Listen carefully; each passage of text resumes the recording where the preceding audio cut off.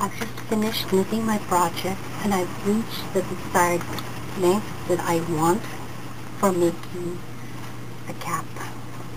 So now I'm going to show you how to cast off.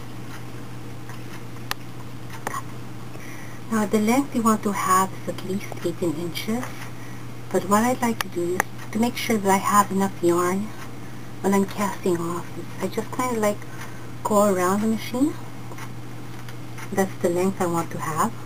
So then I just add a little bit more for security. Then cut the yarn. And thread your yarn. The needle.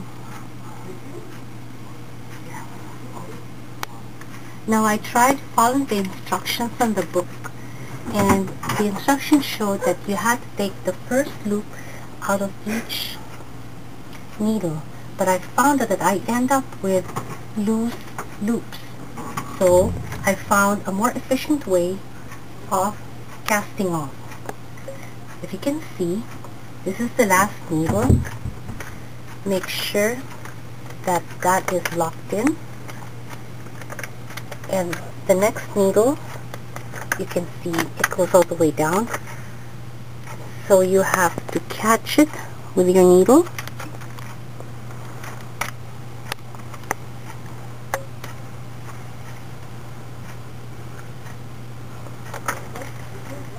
okay. Then do the next needle. You just kind of like scoop out the yarn from the loop. You can help me hide like that. So I'm going to show you that in another video.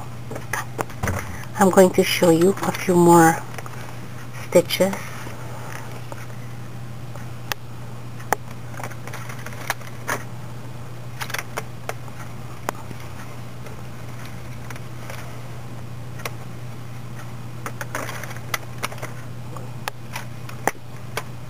Scoop out the loop, and it does help to hold the yarn.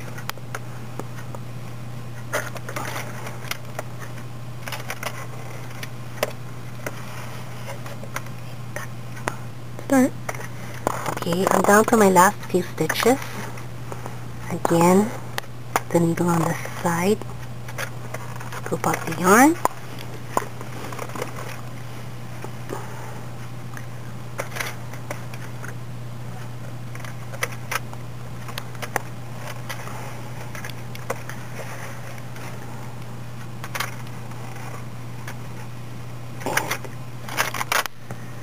and there you have it.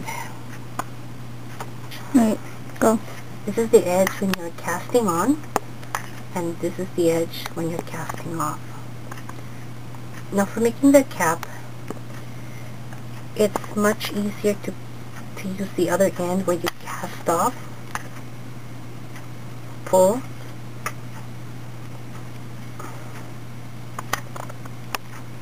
and that's the top of your cap.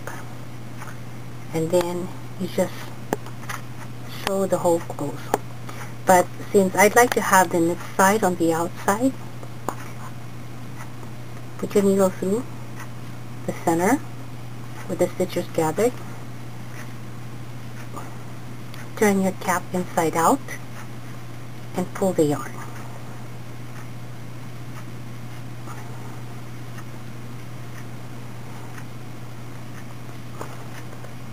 And you just simply sew the hole shut. Well, I'd like to do a crisscross pattern this way, so that way the hole doesn't show. Okay, I'm going back.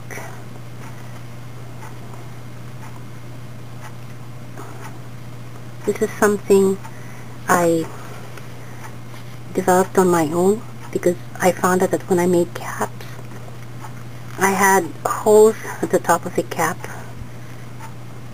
or the yarn would become loose.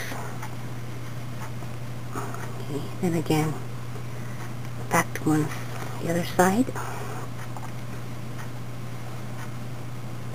and then back across. Now when I want to lock it, I like to do it several times, so in case when the first knot gets untied or becomes loose, it's still going to be held on with other knots.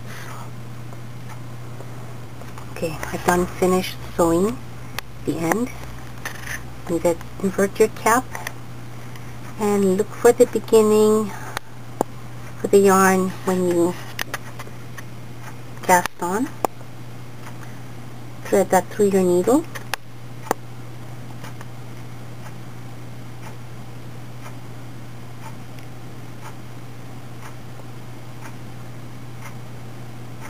Since this will be the part that you pull over your head, you just need to secure that stitch.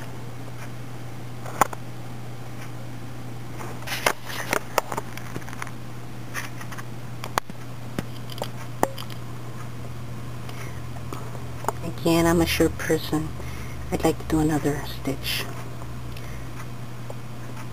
It's another lock stitch.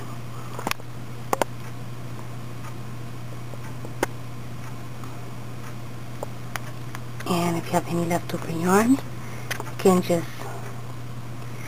weave that in.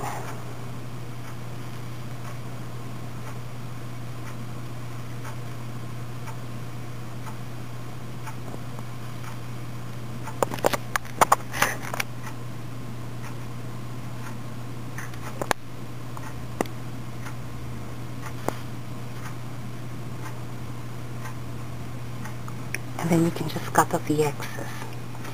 If it unravels, not a problem, because you have two secure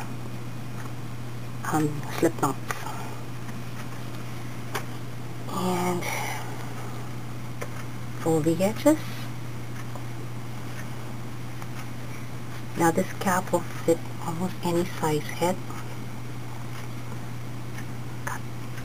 Go. And here's the cap all done.